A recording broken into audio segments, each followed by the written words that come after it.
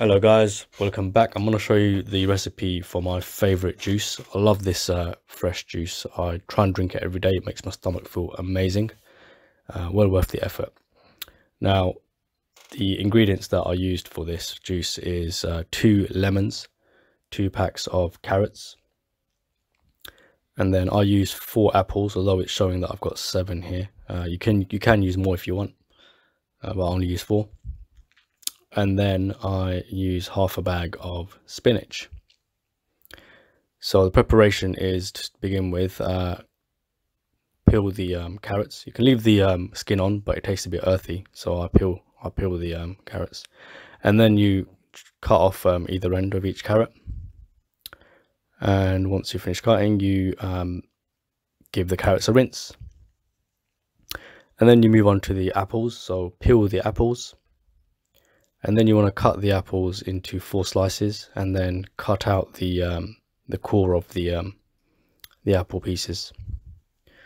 Don't want that seedy taste in your juice.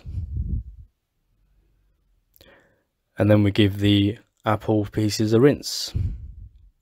Now move on to the lemons. You want to cut the lemons into 4 slices, take the seeds out, and then slice out the inside of the lemon. So you don't want the zesty outer layer to be going into your juice, unless you want to taste a bit zesty, of course, but I've never tried that. So then move on to washing our spinach, and then we're ready to start putting in all the ingredients into the juicer. So I'll start off with the soft ingredients first, and what you might find is that with the lemon slices, to leave the juicer switched off for that, because it does spit, but with the other ingredients it doesn't spit. And then you move on to the spinach, and then the apples,